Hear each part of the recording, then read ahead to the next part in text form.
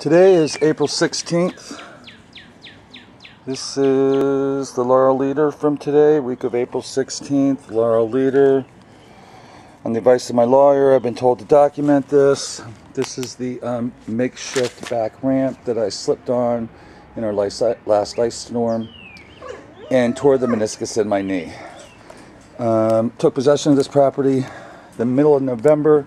I was promised by my landlords that this was going to be taken care of right away.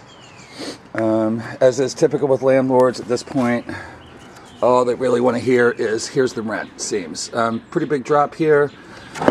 Tore the meniscus in my knee, had surgery on it April 1st.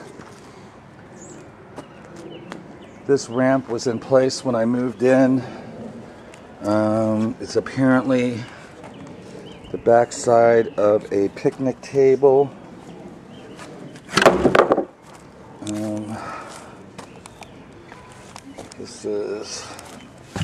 This is my leg. Pretty steep drop here. Not an adequate step. Landlord came by, dropped this off a while ago. In the process, she threw away all my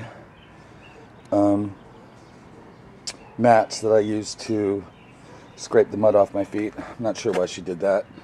I was told they were going to be putting a deck in here. It looks like they might be putting in a couple of steps when they get around to it. My lawyers advised me to document this, and my guess is it's very possible my lease is now null and void. This is Sean Dowling. This is 515 Prince George Street, Laurel, Maryland, 20707. Back rear door entry.